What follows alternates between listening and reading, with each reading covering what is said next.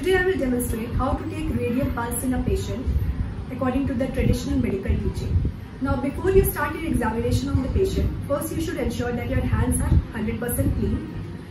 Followed by that, you need to introduce yourself to the patient and to the parents, take their introduction as well, explain the procedure, what you are going to do on the patient and take their consent.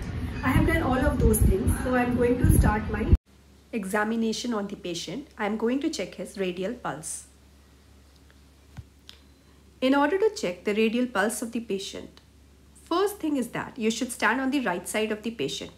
Now keep the patient's forearm in semi-prone position and wrist partially flexed like this.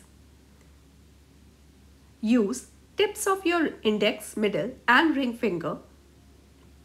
Radial pulse is palpated by gentle pressure of the artery against the distal end of radius using tips of these three fingers. Note the rate and rhythm. If the rhythm is regular, you can count for 30 seconds and then multiply it by 2. Or you can count for 15 seconds and multiply by 4 for determining the pulse rate. Volume and character should also be evaluated. Although character and volume are best assessed at carotid or brachial artery.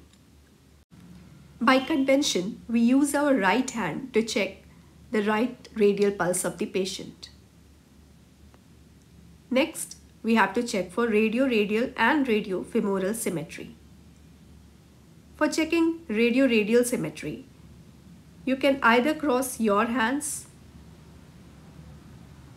like this, or you can cross the patient's hand like this and feel for the radial pulse simultaneously on both the sides.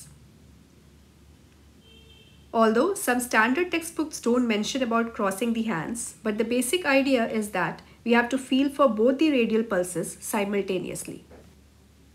Now we are going to check for radiofemoral delay. For that we need to locate the femoral pulse. Femoral pulse can be palpated midway between anterior superior iliac spine and pubic symphysis. We should palpate it with our index and middle fingers and simultaneously palpate the radial artery and check for any delay. We find radiofemoral delay in coarctation of aorta. In old patients, we should also check the condition of the arterial wall. Now I am going to check water hammer pulse in this patient. Now, first you need to grasp the wrist of the patient's hand so that your base of fingers are over the patient's radial artery. Like this. And rest of your palm is enclosing the patient's forearm just like this.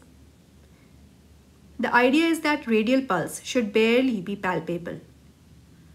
Now, you have to raise the patient's forearm suddenly like this above the level of the heart and feel for the pulse which would be readily palpable now if it is collapsing in nature. Before doing this procedure, we should always ensure that patient is not having any pain in his shoulders. Some examiners also use another technique to check the water hammer pulse. In this method, you have to hold the wrist of the patient with one hand just as described before, and you have to use the palm of your other hand to hold the forearm of the patient like this. And then you have to suddenly raise the patient's forearm above the level of his heart and feel for the pulsations in the forearm of the patient, which could now be felt very well if the patient's pulse is collapsing in nature. Collapsing pulse is basically a physical finding that describes a forceful pulsation with a rapid upstroke and descent.